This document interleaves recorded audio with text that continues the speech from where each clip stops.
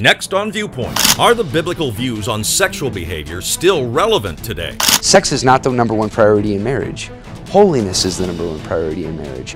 A professor shares how he had to learn to forgive himself after his divorce. People in the church were far more accepting of the fact that I was going through a thing than I was. And later, does God want his people in poverty or prosperity? The difference between wealth and poverty is your heart. This is a program that discusses issues of faith for people looking for answers. This is Viewpoint with Bob Placey. In a recent article in HarvestUSA.org, John Freeman wrote that the church has adopted an I'm okay, you're okay attitude about what goes on in the bedroom, rather than share the rather clear direction God gives us in the Bible about sex.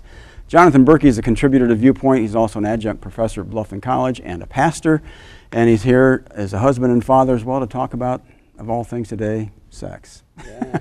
You know, there's a recent report, it goes clear back to 2014. It was surveyed people who self-identified themselves as Christians on the Christian dating website Christian Mingle. Never heard of it myself, but it's on Christian Mingle. The survey revealed 61% said they are willing to have casual sex without being in love. Not only not being married, but without being in love.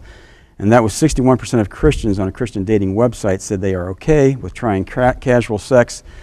Sounds like the message that sex is only for marriage has kind of gotten lost. What are you seeing, especially as a professor? And we've seen a lot of young people. Yeah, so I think we have to recognize that culturally there are people that identify as Christian. And so those numbers are skewed in the sense that they're representative of people who just are loosely affiliated with Christ. And they go to Christian Mingle to find a nice, clean person. Yeah, right. But really, I think that a majority of those people probably are not as committed to a Christian fellowship or to the church, right? Now, I say that, but I would also say that in the church generally, we have become lax on our teaching about sexuality in the last 50 or 60 years. Since the sexual revolution really began back in the 70s, and it really picked up steam. Yeah, as a result of cultural shifts. Mm-hmm. But I think that you still will find faithful Christian people recognizing that the Bible does teach abstinence, and the Bible does teach self-control as maxims, as guides for our sexual appetites. Well, here's another quote. This is from the Huffington Post. It's an article by the religious columnist Carol Curavilli. She concluded, "It's time to get real. There's no such thing as a traditional Christian sexual ethic." There's no such thing as a traditional Christian sexual ethic. Often skeptics will point out that, you know, in the Bible you've got incest, you've got polygamy, you've got all kinds of affairs going on, and that there isn't really a valid view that you can pull from the Bible about your sexual life. She may be right about a traditional view, but as far as a Christian view, she would be completely wrong. The Bible definitely teaches different ideals for sexual ethics in the New Testament. Furthermore, just because the Bible has examples of whatever you may have just mentioned, polygamy or engagement in some sort of incest, all kinds of things. Yeah, sexual practice that isn't healthy, just because the Bible includes those things as descriptive doesn't mean that the Bible is including them as suggestive or normative. And I think that the way that we read the Bible, we can twist the Bible to say whatever we want. And we have done that as a culture. We've done that as a society. So for me, I don't really like having the conversation of what does the Bible say versus what it doesn't say, because as is demonstrated by the point you made, people can twist the Bible to say whatever they want it to say. If it's in the Bible, it's okay. Well, that's not true. The Bible is maybe condemning that thing that's being talked about. Sure. It's not necessarily that it's condoning it. As a pastor and as a father as well, I mean, a lot of times parents get lost on how to talk to children, to talk to their young people about sex. And the church may be late to this party about the sexual revolution. They've just stopped talking about it because they think it's off limits. Parents don't want to talk about it. The kid's going to learn about it in school. When they get into the 8th grade, they're going to have this course on sex. I don't have to even talk about it anymore. But then you lose your ability to impart a biblical perspective. No, that's exactly right.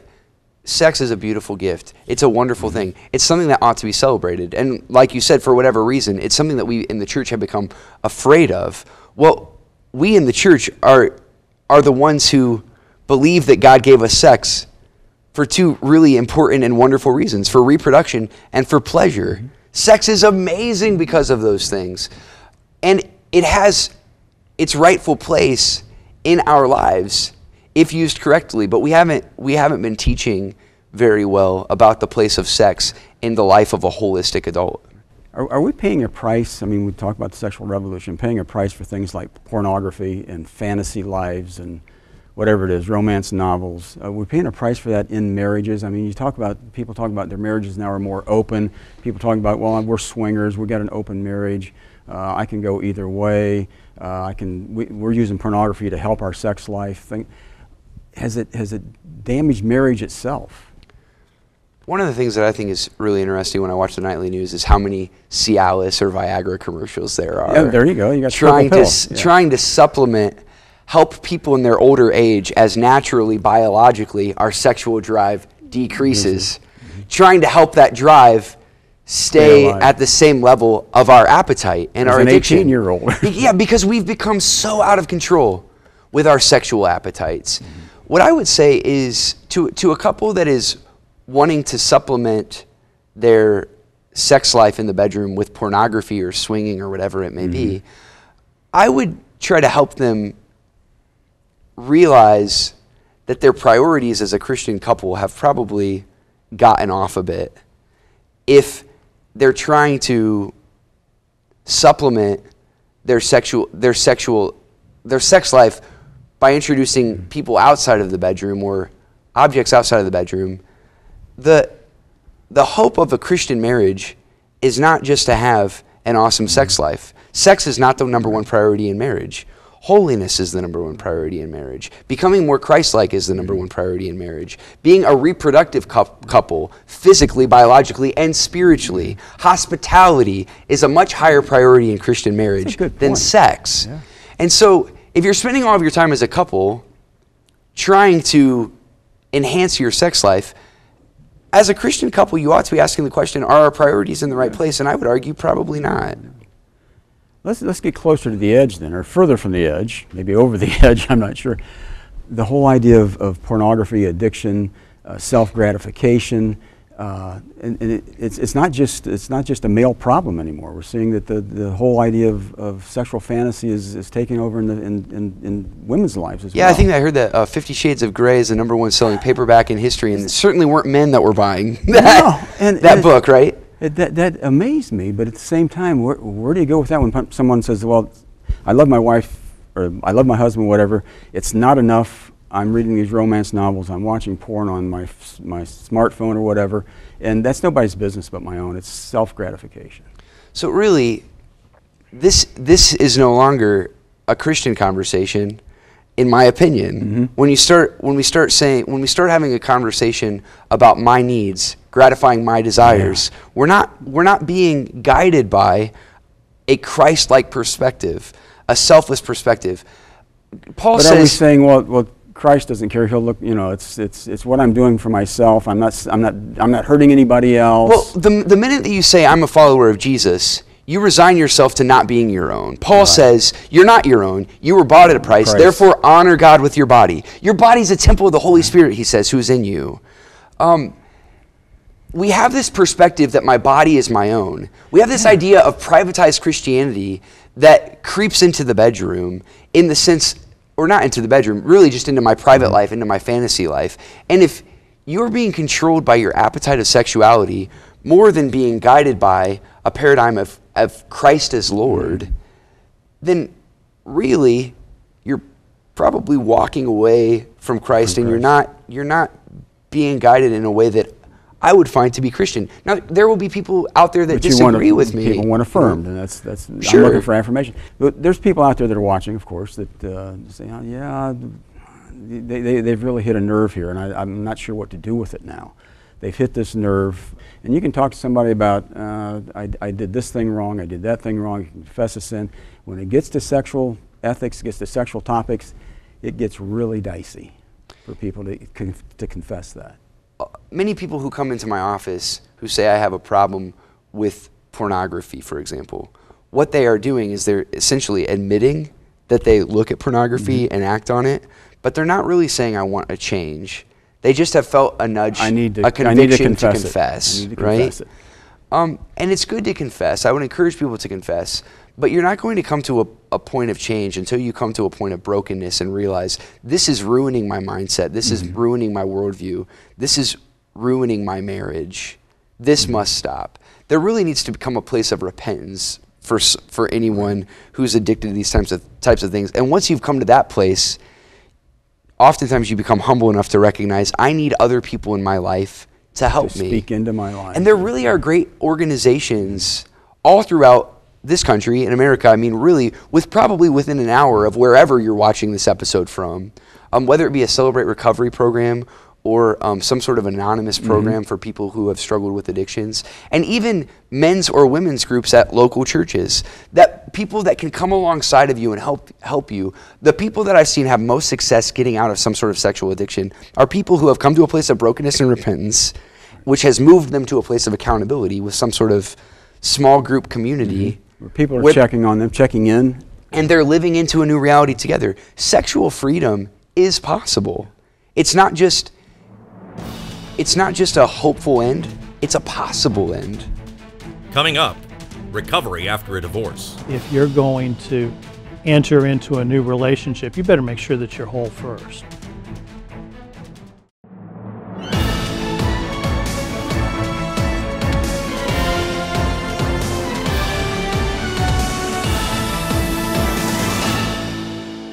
There's almost no difference in the numbers of divorces between those who say they're Christians and those who aren't. The church is doing more than ever to reach out to those who've been through a divorce, but the person who's the most unforgiving often is the person who went through the divorce in the first place. Mark Youngkin is a professor at Valor Christian College and wrote the book Make Like Lazarus, and he's got a real perspective on divorce and remarriage because, Mark, your first marriage ended in divorce. It did. I was married at the age of 24 in July of 1984. And we were under the same roof for a little over 11 years.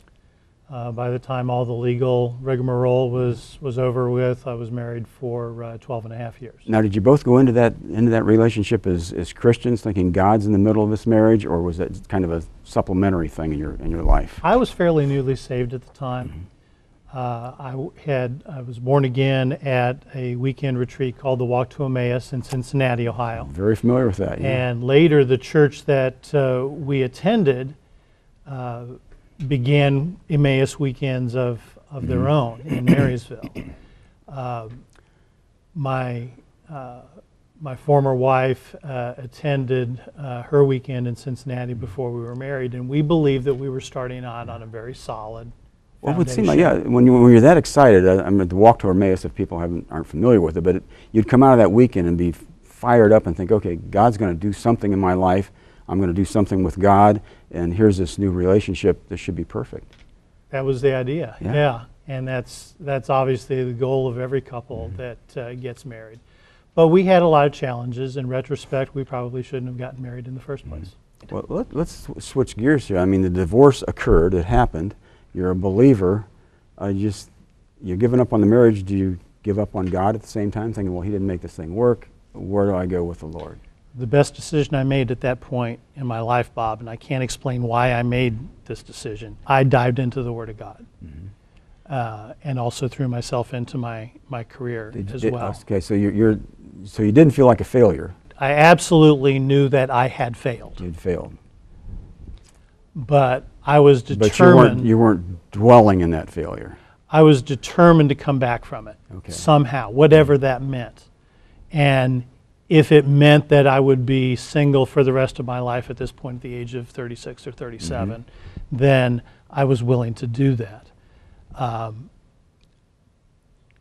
Subconsciously, and what I tell people going through divorce today is that if you're going to enter into a new relationship, you better make sure that you're whole first.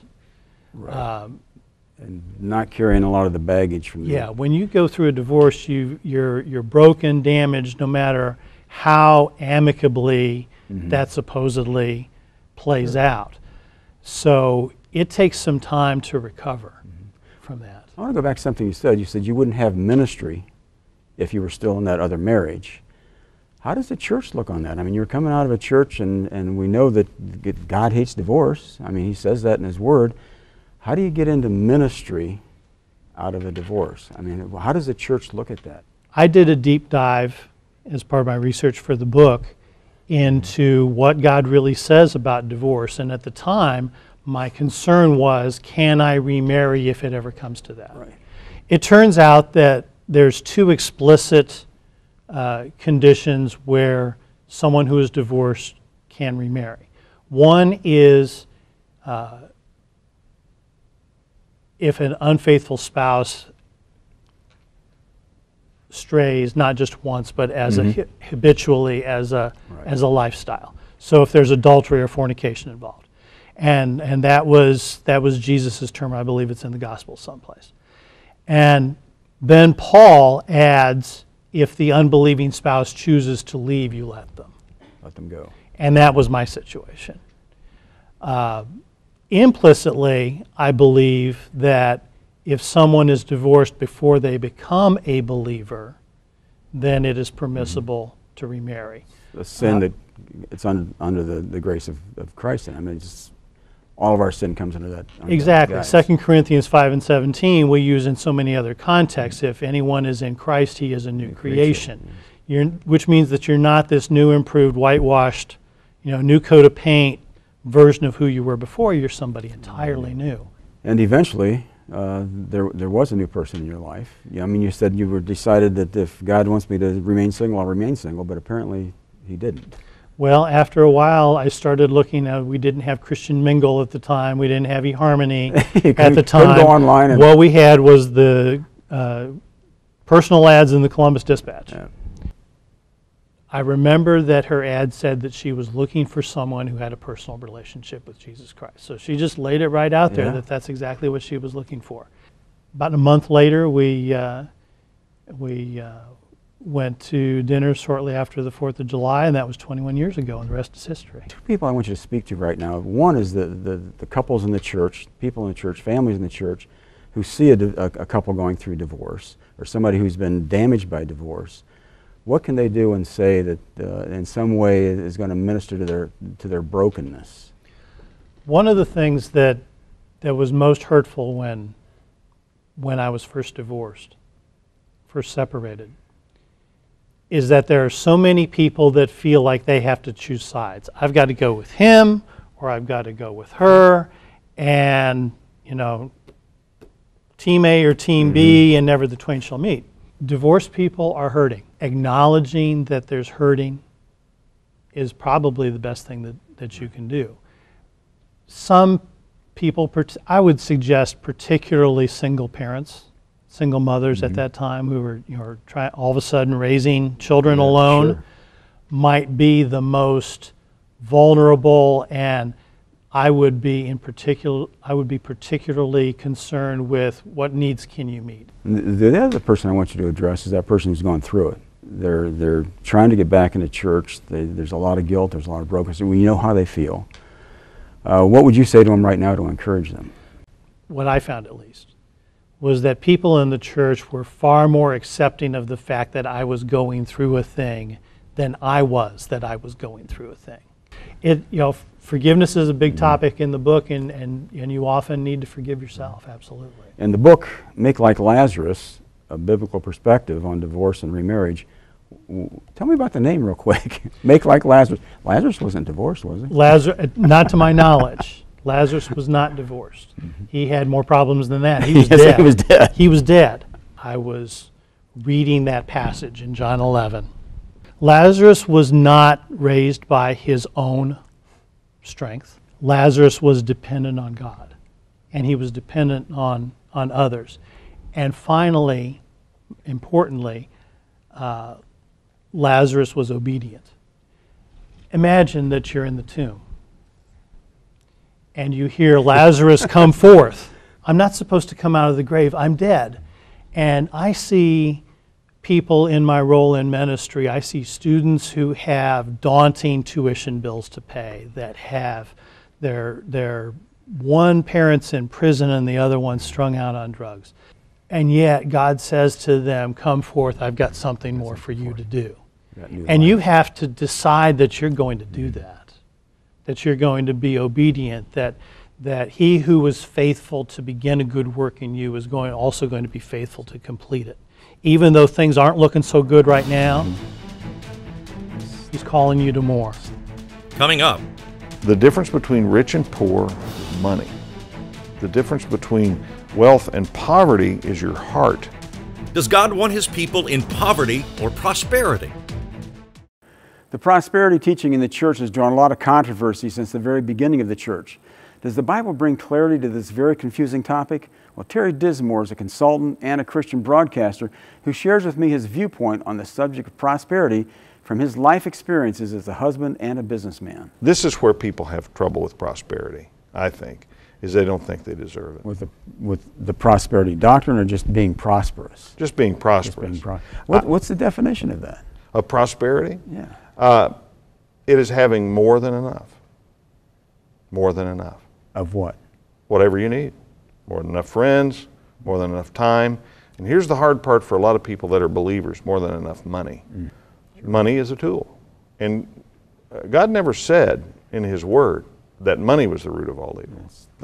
The love of it. The love of money. So what are we supposed to have love for? God. That's where love comes from. Now, the love of anything can get in the way of our devotion to God and our following of Jesus Christ. you know, family can become an idol, and so can money. And when we say, well, I don't want it because it could become an idol, now you got a problem.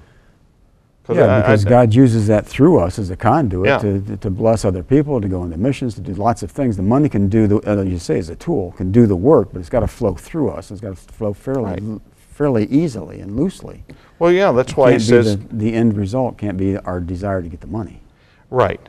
Now, the problem with it is that we run into is in Luke 6:38, when Jesus is speaking and he said, "Give, and it will be given unto you, pressed down, shaken together, and running over, shall men give unto your bosom.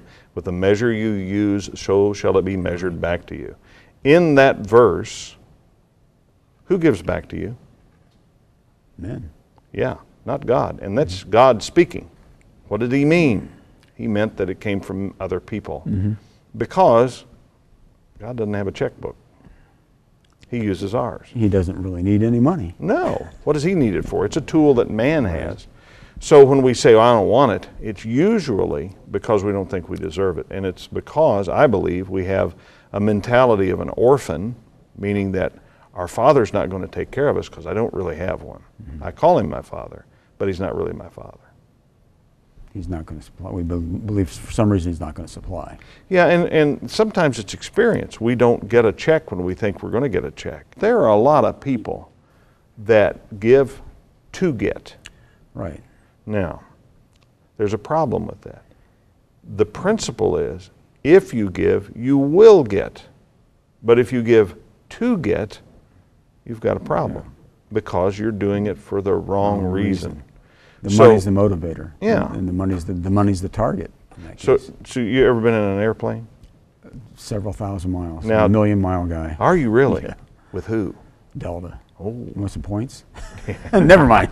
Well, I'm a Southwest guy, Okay, so there you go. I get the best seat in the house. I took flying lessons. You ever taken a flying lesson? No. All right. So one of the first things I learned in flying was this: on a fixed-wing airplane, if you get it going fast enough, it'll fly. Why? Because it's made to fly.